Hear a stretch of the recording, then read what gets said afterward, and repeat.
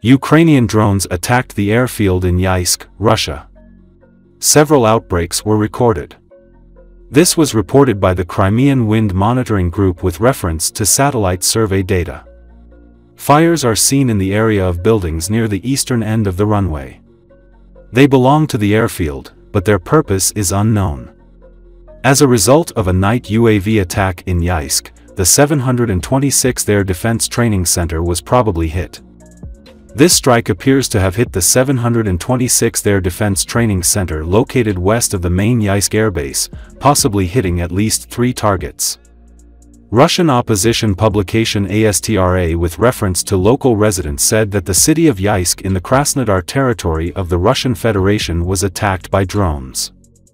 ASTRA notes that a military airfield is located in Yeisk. The city also reports a fire after a UAV attack.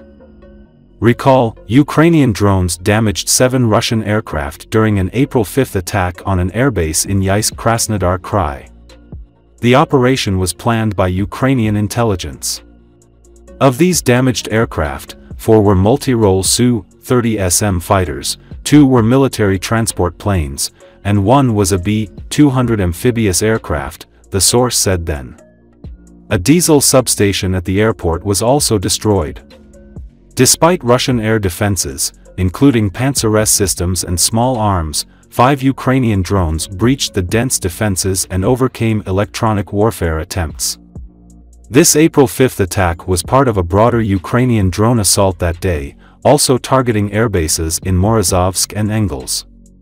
Ukrainian media reported 2 Su-25s were destroyed in Yeisk, killing 4 Russian troops. In Engels, 3 Tu-95 MS bombers were significantly damaged, with 7 personnel killed. Ukraine attacked Yeisk again. At the same time, the Ministry of Defense of the Russian Federation announces the interception of more than 100 drones. In particular, 70 UAVs were allegedly intercepted over occupied Crimea and the waters of the Black Sea, and another 43 in the Volgograd region.